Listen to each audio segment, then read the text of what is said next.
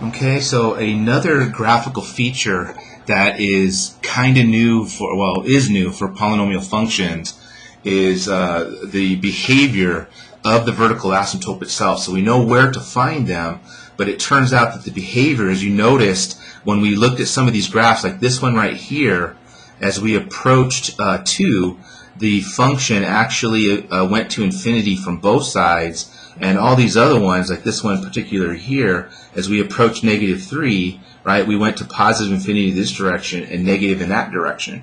And it turns out that the behavior around the vertical asymptote has a lot to do with the multiplicity that we see on the 0 in the denominator. So if you'll notice real quickly, right, my thing's off kilter here. There we go. All right, so if you'll notice for the examples that we did, right, this 0 right here has multiplicity of 1. And so it's basically an odd multiplicity, and so the graph is basically unbounded differently in both directions. I think even in this graph here, when we graphed it, matter of fact, let me just go ahead and show you that. Right, so here for this graph, turn on. All right, so for this graph, right, we notice that, again, having trouble getting myself zoomed in here. There we go. All right, so for this particular graph, right, we know we're ripping ourselves apart at -5 to 5, but both zeros have multiplicity of 1, right, because we would factor as x minus 5 and x plus 5. And so you notice, again, the graph is behaving differently around the vertical asymptote. On one side we're going to positive infinity, the other negative infinity. At 5, one side's going to negative infinity, the other's going to positive. So the moral of that story is if we have an odd multiplicity, so 1, 3, 5, 7, 9, etc., then the behavior around the vertical asymptote is it's going to basically behave opposite. One side will be going to positive infinity, and the other side will be going to negative infinity. And we saw that basically 3 times for this guy, and this guy, and that guy. We noticed that about their graphs. The multiplicity was 1, and so the graphs were basically doing 2 different things around those vertical asymptotes. Even multiplicities, well, this one right here, when we factored it, we got x minus 2 squared. So the 0, 2 had an even multiplicity, and so what happens in an even multiplicity is that we end up going to the same direction on both sides. For the example I did, we actually went to positive infinity in both directions. But there are some examples, as you'll see throughout this chapter as we continue to investigate this, there's some that actually go to negative infinity. And again, that just depends on the function. So if we have a multiplicity of 2, 4, 6, and 8, etc., right, then the behavior around the vertical asymptote is going to be like such. So with that, right, let's go ahead and just kind of approach this algebraically, and then we'll check with our calculator to verify. Notice that's part C. So first of all, right, how do I find my parsable vertical asymptotes? We basically find the domain. So that means where are the zeros down below? Factoring this, we get that, and we can pretty much see that we have 2 zeros at 4 and -2 respectively. As far as the domain is concerned, right, we're talking about everything to the left, we're talking about everything in between them, and we're talking about everything to the right of 4. So there's your domain. There's part A. Part B is to predict the behavior of the function at each vertical asymptote. Well, both of these have multiplicity, right, of 1.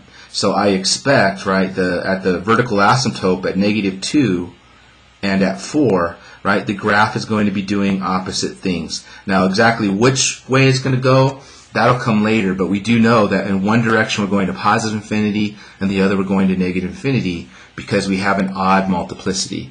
So obviously, right, now that we've done the algebra, let's go check the math. So for this one, we have x minus 3 all over x squared minus 2x minus 8. And when I go look at this, let me zoom in again.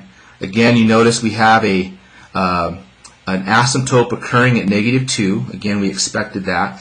We have an asymptote occurring at 4. We expected that. And because the multiplicity was 1, notice that the unboundedness is going in different directions. So as we approach -2 from this side, we're going to negative infinity. When we approach it from this side, we're going to positive infinity. And then at 4, negative and positive infinity. So again, multiplicity that's odd, the vertical asymptote will behave differently on either side. For the next one, again, finding zeros down below. What we end up having is solving that equals to 0. Factoring, we get x minus 1 twice. So the 0 is 1. So as far as part A is concerned, my domain is negative infinity to 1, union 1 to infinity.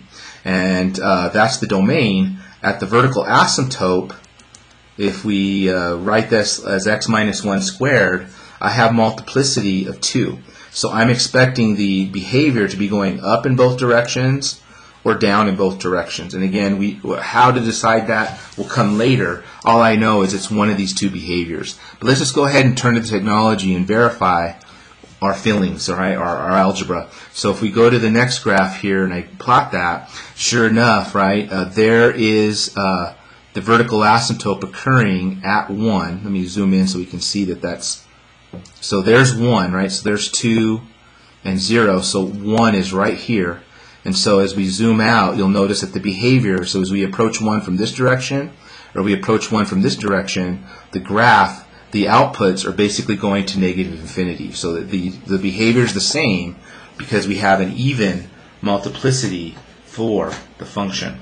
All right, and then last but not least, what's nice about this is solving the zeros. It's already been factored for us. So as far as the domain is concerned, part A, it looks like negative 3 and positive 5 are not good values. So the domain is everything to the left of negative 3, everything between negative 3 and 5, and then everything past that. As far as part B is concerned, what do we expect the behavior at the vertical asymptotes? Well, at negative 3, right, the multiplicity is 2. So again, I'm expecting the behavior to be the same in both directions. At 5, the multiplicity is 3, so that's odd. So at 5, I'm expecting one of these things to happen, right? So maybe it's down and up.